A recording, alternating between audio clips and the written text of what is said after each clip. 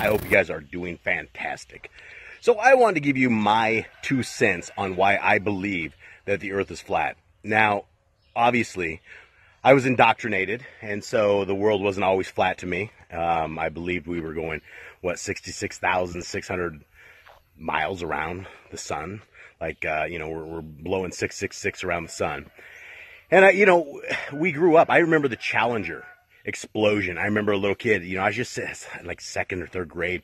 The Challenger blew up, and we were all devastated. We were little kids. We didn't really get it, but I mean, it was crazy, right? It was just a huge thing for the Challenger to blow up and for us to have that problem with things.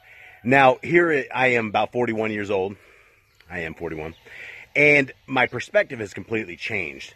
And a lot of things I have to account for throughout my life of leading what I do is I've always done high-end microwave engineering.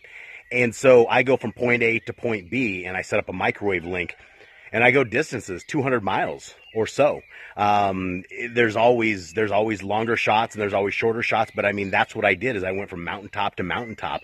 And it's very important to know that you have to have a straight line of sight. Not only do you have to have a line of sight, there's a spot where the wave has to go up and down at. Like, it's called the Fresnel zone. And everyone will call it, it spells like Fresnel zone, but it's Fresnel.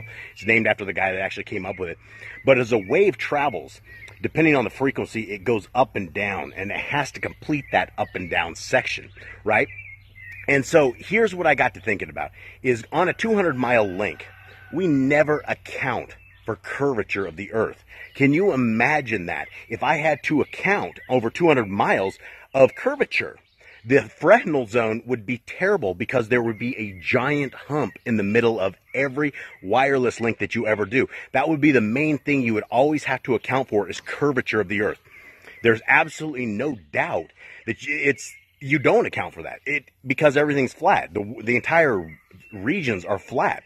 Mountaintop to mountaintop, and I've been to the top of mountaintops and been on a 180-foot tower on top of that mountain. It's all flat. You can see for as far as you can see, but it's flat. And I've done all the specs, I've done all the GPSing on this stuff, I've been on these mountaintops, I've done all this, so I've seen firsthand that everything is flat. You don't account for curvature.